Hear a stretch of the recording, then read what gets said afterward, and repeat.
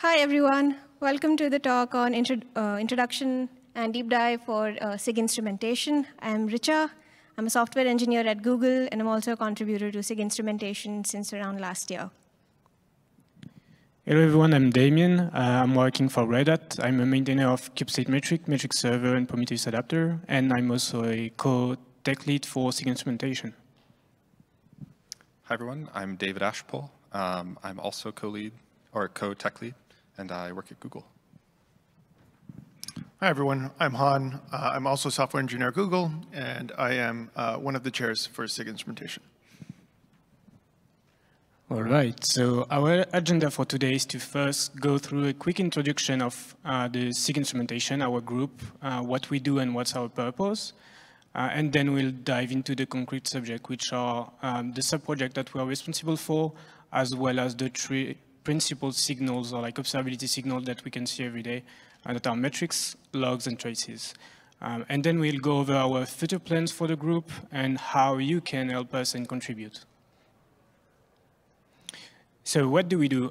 For those who are not familiar about the Kubernetes structure and the project, it is separated into groups of interests that have each a specific area to work on.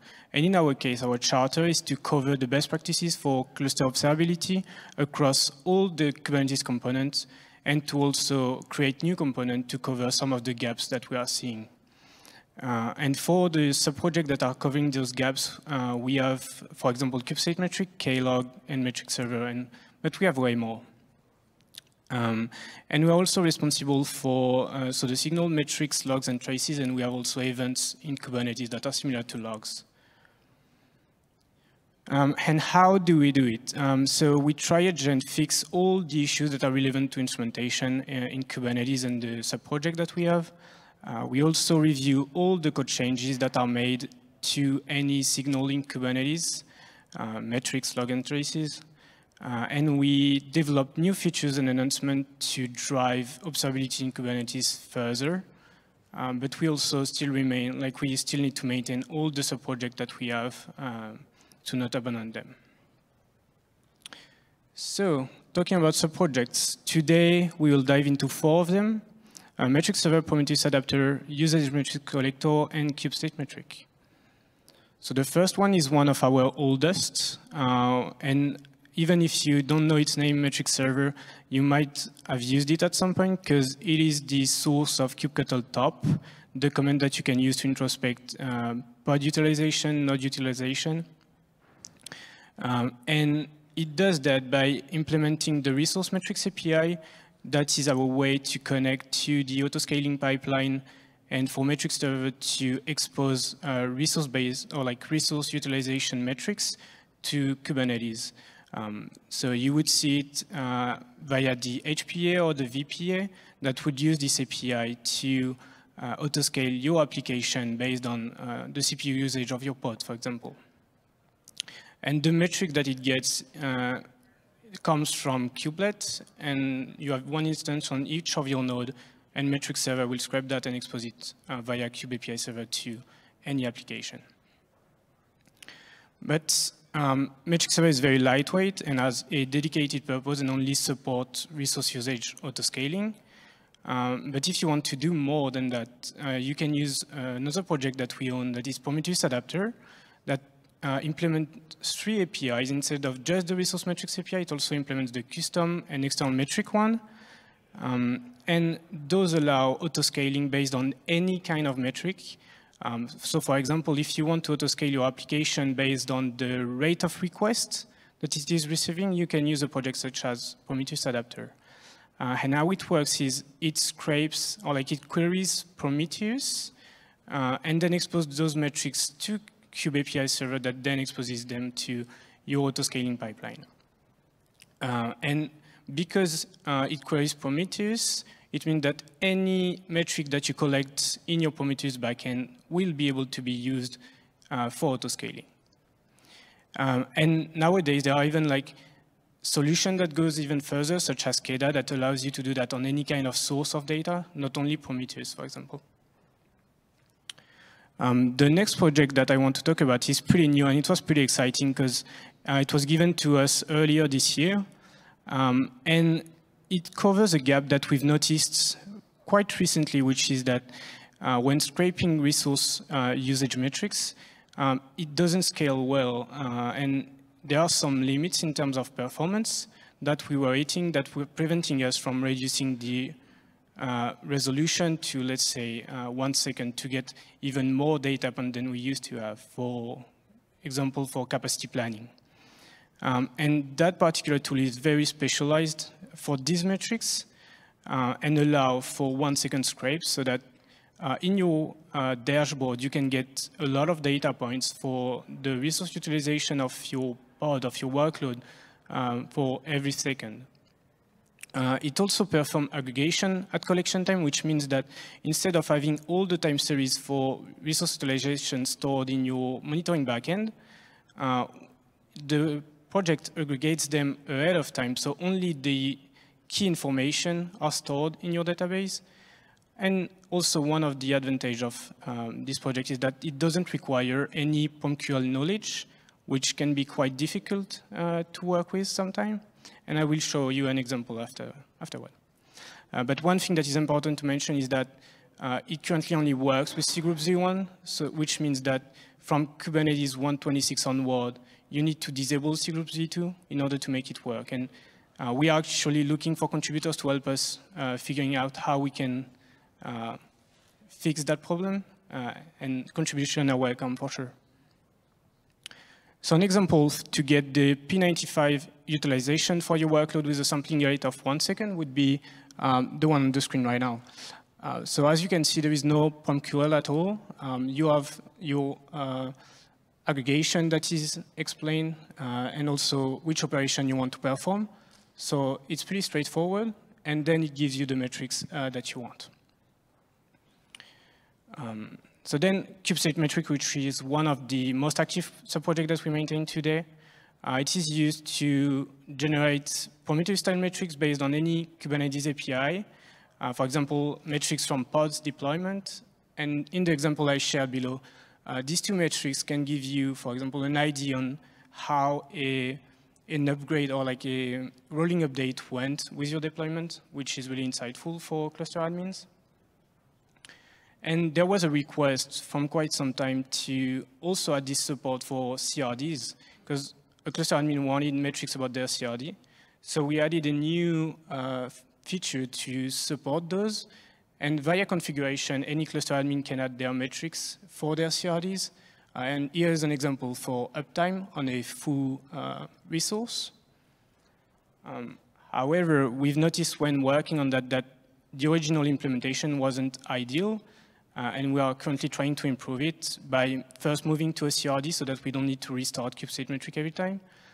And also try to simplify the configuration, because we had some limit and there was some corner cases that we didn't handle well, as well as the original syntax of the configuration wasn't as what we wanted, like it wasn't the best for the users. So we are trying to figure that out right now. So if you want to contribute also, feel free to join us.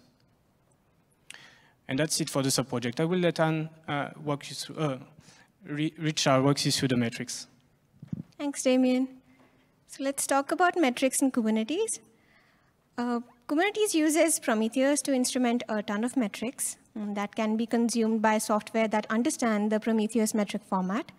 And these software apps can then develop monitoring in the form of dashboards and alerts on top of these consumed metrics to monitor Kubernetes workloads.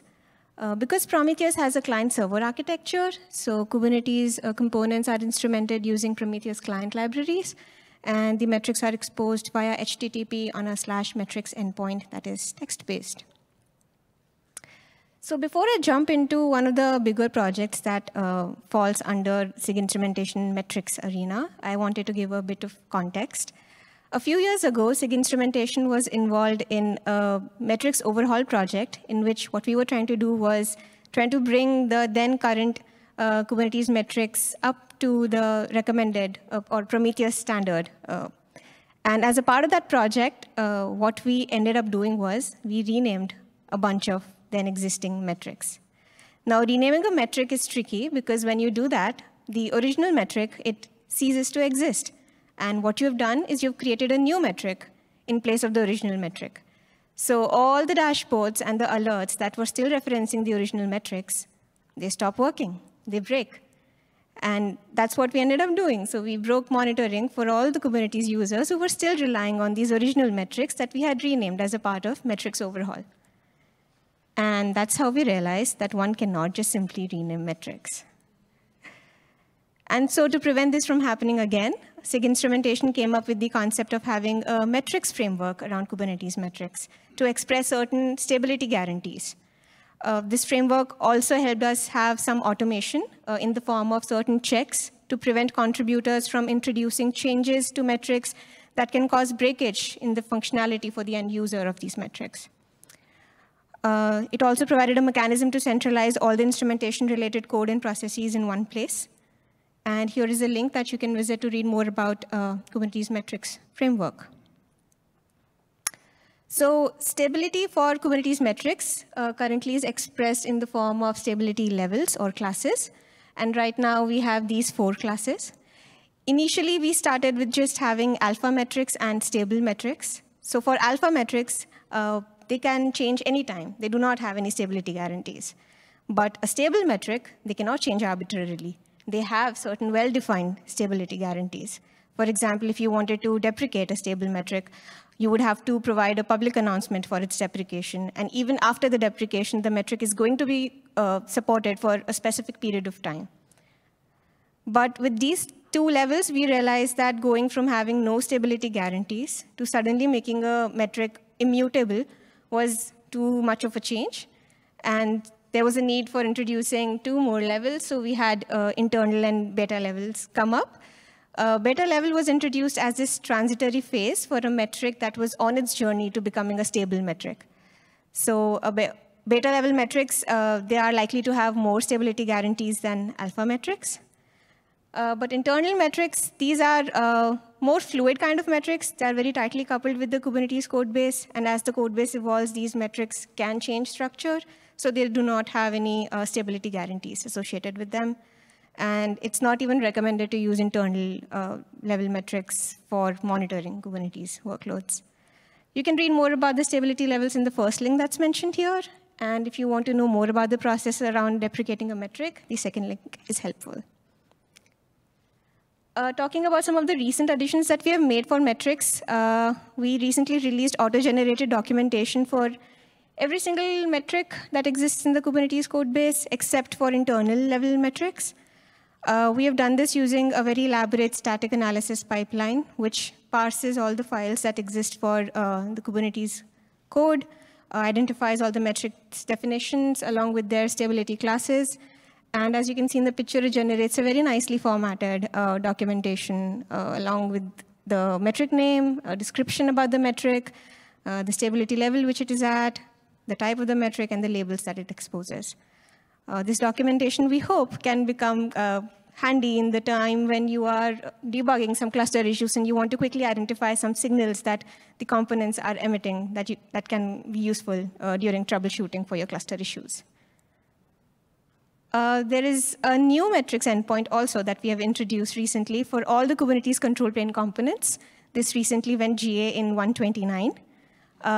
I worked personally on this when I had joined SIG Instrumentation last year. So it'll be cool if you guys can check this out and let me know if you have any questions.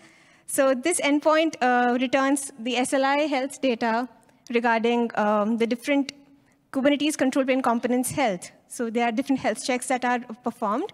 And when you invoke this endpoint, it's going to give you details about the health checks that were done for those components. This endpoint, it exposes 2 metrics. One is a gauge denoting the current state of the health check that was performed for the component. And the second one is a counter that denotes the cumulative result for the health check that was done for that particular component. The example is showing the metrics SLI's endpoint for Kube API server. And as I said before, the first metric here is the gauge that's telling you that the result for the ping health check that it did was a success. And the second metric is the Kubernetes health checks total. It's telling you that the result of the ping health check seen so far was like success twice. This metric is intended to be scraped at a higher frequency because these are low cardinality metrics. And because they can be scraped at higher frequency, they can give you more granular signal about the health of your Kubernetes components and can be useful to compute SLO or availability stats for your cluster. You can read more about these endpoints in the link that's provided here. And we have also introduced a beta level metric. It's called the feature enablement metric, which exposes all the feature gates that exist in the Kubernetes version your cluster is currently using. And it'll also tell you whether the feature is enabled or disabled at a given point in time. So in the example, you can see that API priority and fairness, a beta feature is enabled in the cluster, but API server identity and alpha feature is currently disabled in your cluster. That's it about metrics. And up next to talk about logs is Han. Thanks. Hi, everyone. My name is Han. My GitHub handle is logicalhan, but today I'm going to be talking about logs, so I guess you can call me logs-Han. Sorry, I didn't actually run this by my co-speakers here because I feared that they would veto me, but I had to make the joke. So serious business logging. So in Kubernetes, we use this library called klog. It's short for Kubernetes Logger. It is actually forked from a different library called glog, which was short for Google Logger. And it's been heavily modified and adapted for Kubernetes. As you can see by the snippet here, it knows how to parse Kubernetes objects into a string-friendly format. Also conforms to the Logger interface. So for those of you who don't know Logger, it is a side project by Tim Hawken to introduce a log API. And what this does is it decouples the implementation of the log from the writing of the log. So basically, it's an API over loggers. And the reason for this is because oftentimes the people who are writing logs are different from the people who consume them. So Kubernetes developers are the ones writing these logs, often during development. And it is cluster administrators who care about ingesting logs because they want to debug their cluster. So what we have done is integrated Logger directly into klog. So klog is not only an implementation of a logger, it also exposes an API that allows you to inject other loggers into it, which is a little bit confusing. But basically, that allows you to output logs in multiple formats. And specifically, we support today text and JSON output. Logs are notoriously problematic. I don't know how many of you out here have probably run a grep for logs using an error string, like literally grep error. Probably all of you. I've done it myself. But that isn't really the best way to look for logs, right? And we can do better than that. So one of the efforts that our SIG embarked on was structured logging, which basically allows you to append key value pairs, typed key value pairs, to your logs in order to get typed information in your output. And this allows you to have a systematic output for log messages. So that makes it easier for you to find the specific log line that you're looking for, or even output the stuff into a nicely structured JSON. So what this looks like in practice is this. This is text-based format, and as you can see, you have your log header, which is a timestamp, you have your message, and then you have random key value pairs. And you can see an example of, for instance, a pod. And you can see how easy it would be to grep for that. In JSON, you would have nicely output formatted like this. And you could ingest this into a database and query against whatever relevant fields you would want. So pretty helpful. But we realized that there was something missing, and that's not everywhere in the Kubernetes code base is it easy to pass parameters around for logs. And it's not always practical to just start appending a bunch of parameters to method names just so you can pass parameters into structured logs. So we embarked on this other effort called contextual logging, which allows you to append key value pairs to a context. And it is actually good Golang practice to pass context along, and just so your Go routines know when to stop. And so what we can do is we can piggyback off of an existing best practice. We can append metadata about a request that we want instrumented, and then we can pass that to a logger so that we have access to data where normally you might not be able to get it. And this allows us to have like pod level information in maybe deeply nested request methods, right? So that makes stuff a lot easier. This effort is currently in beta, and we have converted Kube Scheduler, but we are looking for contributors to help us migrate the rest of the code base. So Kube Controller Manager and API Server and Kubelet would be next. So if you are interested in helping out with our logging efforts, we have spun out a working group, and the organizers are Merrick and Patrick, and they're available on Slack, and there is a regular working group meeting that deals with the structured logging and contextual logging issues that we have mentioned here. And next, I believe, is David. Cool. Hey, everyone. I'm David, and I'm going to tell you about tracing in Kubernetes. So to start out with, metrics and logs have been around in Kube for quite a while, but tracing is relatively new. So for those who aren't familiar, distributed tracing is a way to emit telemetry from multiple different applications and somehow combine them back together to get a picture of what happened to a single request along the way. So a user might make a request to a front end, and then that might require making a request to a back end, and you'd like to be able to combine those into a single view for that particular request to kind of get context around what was going on, what maybe caused it to be fast or slow, et cetera. And in order to do that, distributed tracing generates and attaches an ID to that specific request. We call that a trace context, and it's a W3C standard. And that way, the front end in this case, when it writes telemetry, can attach that ID, and so can the back end. And then at the end, you can group by it in order to reconstruct this tree. So that's the basics. And in Kube, we use OpenTelemetry, which has been gaining traction recently, but we only use it for tracing today.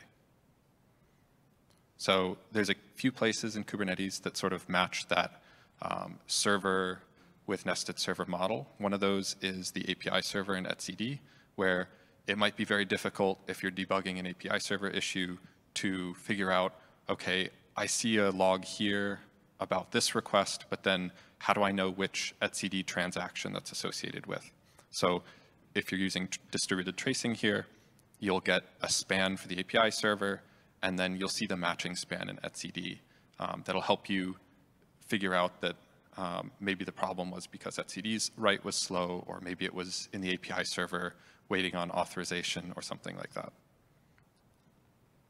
And the other place where we have this model is between the kubelet and the container runtime, right? Where you're creating a pod, and that involves pulling the image and starting the container, and you don't know necessarily if your pod's starting up slowly because it's the kubelet waiting on the API server, or if it's because the container runtime is slow creating files or doing C group stuff, right? So it'd be nice to know where exactly the problem is.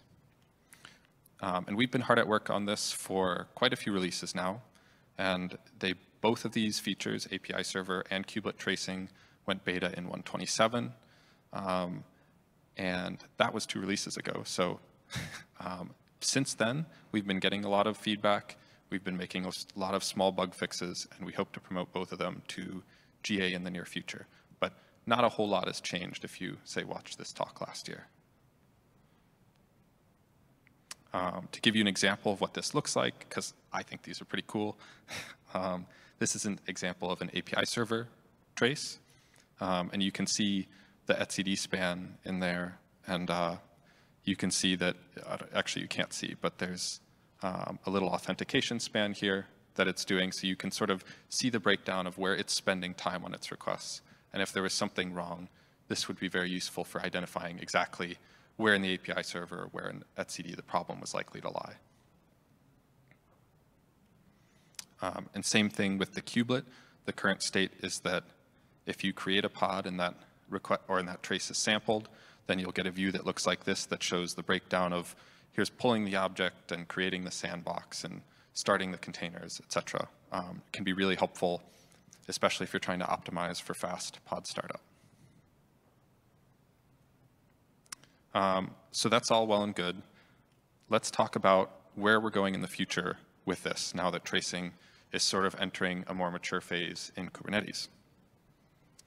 So this says current, but really this is maybe the previous way that most people would debug things, Kubernetes components, is that you would get an alert, right, for some metric that's not behaving the way you expect. You go check out your dashboards, and you find kind of approximately what's wrong. Maybe it's a problem isolated to one node. Maybe it's a problem isolated to a particular replica of the API server. And you find some metadata that correlates with the problems you're seeing, right? And so the next thing you do is you go search through the logs for that particular node. You know, what was the kubelet doing at this time? What was the container runtime doing at this time? See if you can find any clues about what might be going wrong. And then traces today are mostly still used as like kind of a special debugging tool, right? You turn it on, you generate some data, you maybe run some test scenarios to get this really cool detailed tracing stuff, but you don't generally run it all the time, at least in Kubernetes today. But we hope for a better future. So ideally, we want to be able to get from the metrics we start with, right? We get an alert, and we'd like to be able to look at our dashboards and use things like exemplars to link from the latency spike in our dashboard to an example trace that shows us exactly what was going on, or an example like pod startup or API server request that demonstrates the issue that we were seeing that generated the alert for us. So one of our plans is to add exemplars to the metrics that we produce. The other thing is you can actually move between traces and logs. So you can start with logs or start with traces and move back and forth if you attach the trace metadata that I talked about earlier, that context, to your logs that you write. And so the feature that Han was talking about earlier, contextual logging, will allow us to easily do that everywhere that we have tracing, so that if you have a trace that shows an example of what's going on, you can easily go find the logs that are associated with exactly what was happening at that point in time. So this is where we'd really like to get to. And yeah, that's kind of the things that we're going to work on moving forward. So we're an open SIG. We're all friendly, I promise. And we love new contributors or people who have experience trying to use any of the features we've talked about today. That's all very helpful for us. So we'd love your involvement. The best way is probably to attend our SIG meetings or message us on Slack. We definitely need help with reviews or debugging issues that people have. And especially some of our sub-projects could really use contributors. If you're interested in KubeState or the Prometheus adapter, you're welcome to contact Damien here. The metric server is, you can contact Merrick if you're interested in helping with that. And if you're interested, again, in contextual logging or any of the logging efforts, Patrick is a great contact for that. And this is when we meet, where we meet, and we'd be happy to see everyone.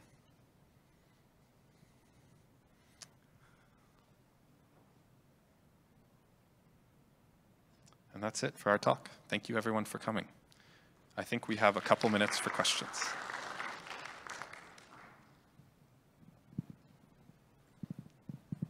Yeah, I guess use the microphone there if you have questions. Hey, good to hear about the developments. I want to ask, so you're using OTLP for traces now, but the metrics are exposed in Prometheus format, right? That's correct. Do you think it's reasonable, feasible? Is it on the roadmap to start exposing metrics or logs, maybe sending them in OTLP to an OTLP? So that's something we've talked about kind of informally.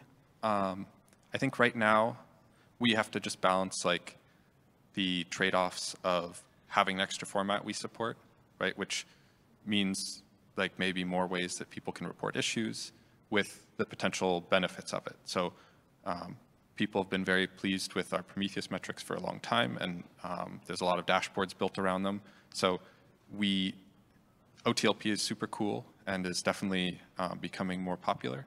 But I think for us, we just have to evaluate the pros and cons of doing it versus the cost of maintaining the additional format. So we're certainly not against it in any way, but we're really, we haven't put together yet like a justification for why we would do something like that. Sure, makes sense. So that's definitely not crossing it out, but not necessarily at the moment, no. No rush with it. No rush. If you think, if you have a compelling reason why you really want OTLP from something, reach out to us and like we can evaluate that. And yeah, makes sense. I actually don't know. I think it's, maybe you could quickly describe what exemplars work like in Prometheus, how they're exposed. I actually don't know. Yeah, so Prometheus does have support, or it's a little complex. OpenMetrics, which is very, very similar to Prometheus, supports exemplars.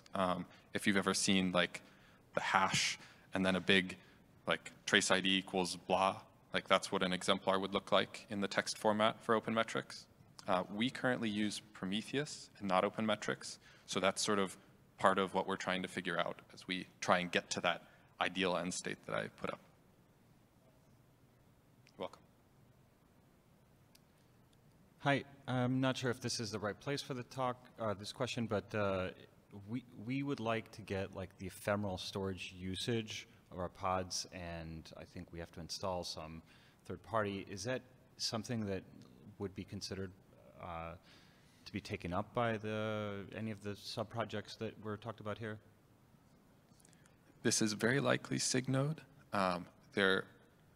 Funnily enough, in my previous life as a SIG node approver, I implemented the ephemeral store, I worked on the ephemeral storage feature and the metrics for it. So I'd be happy to chat afterwards as well. Yeah.